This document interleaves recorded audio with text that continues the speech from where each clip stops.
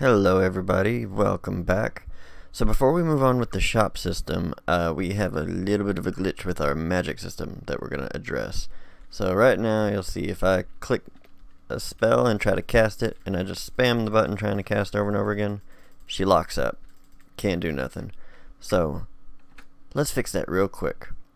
So to do that, I'm going to go into the player animation blueprint, and here where we added everything to the resume attack.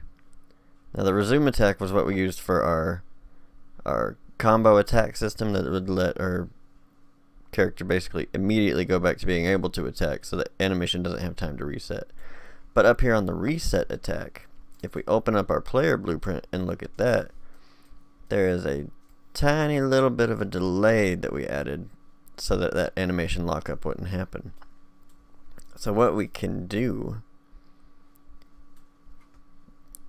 is we can just, swap these over to that one, just like that, and I'll reattach these like that.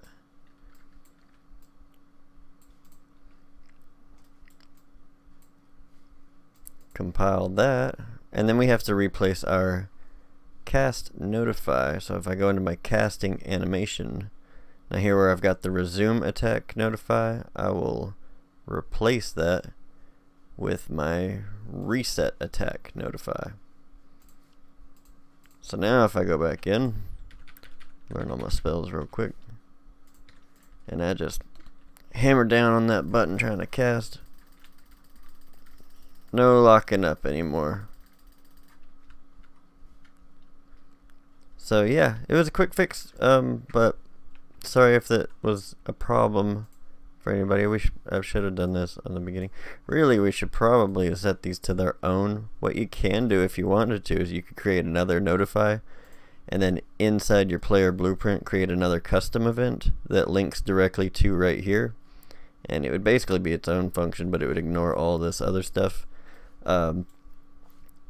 Since it's all just setting back to negative things that were already negative, it won't really impact anything doing it this way, but if you wanted to, that's just another option. So alright, well, you know what, I can show you real quick since you're here. Hey, let me show you something real quick.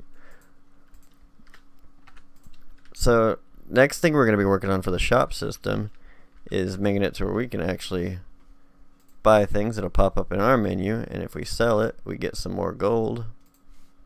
So that's my gold amount right now. Oh, those shields are expensive. But yeah, so that's what we'll be doing next, and then when I leave, yeah. So look forward to that next, and I will see y'all there. Bye bye.